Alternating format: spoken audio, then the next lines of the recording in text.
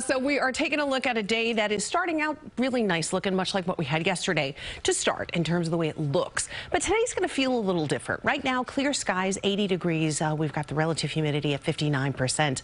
We are backing up the radar to show you what moved through yesterday. So we started to see these thunderstorms firing up in the early afternoon.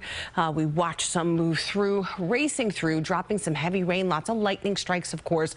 And so we do have some storm reports out there, up to ping pong ball-sized hail down trees and wires, definitely a tree on a house in some areas. So we had some problems with these systems, right? It didn't just move through with no consequence. We also picked up quite a bit of rainfall for some places. In Inglewood Cliffs, 1.4 inches, Great Neck, 1.2.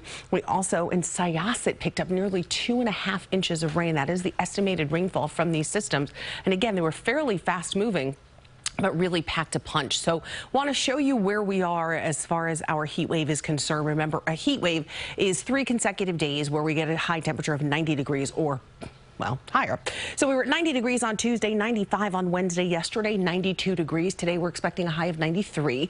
And then the weekend looks to be even hotter. 95 for Saturday, 97 for Sunday, and then another 90-degree day for Monday. And then even beyond that, temps fall out of the 90s, but not by much. So we are still in the thick of things. Here is the setup for us right now. Cold front moved through. What we're dealing with today is basically some calmer conditions. We are tapping in to a slightly drier air mass, so it won't be as humid. We do have a chance for some showers or thunderstorms today. It's not as significant as what we had yesterday, so we don't expect it to pack that same punch. Still, we could see some significant downpours and maybe some isolated damaging winds. So, you know, we just keep that in mind. We turn on your Futurecast. Now, here is the updated Futurecast. This one is showing some activity here in our northwest suburbs at about 5 p.m. and then sort of moving through, losing its steam a little bit, but you can see not as widespread and a little bit farther north is what it looks like today versus yesterday when we saw a lot of activity in New Jersey, New York, and Long Island. So we go through your Saturday, slight chance of showers.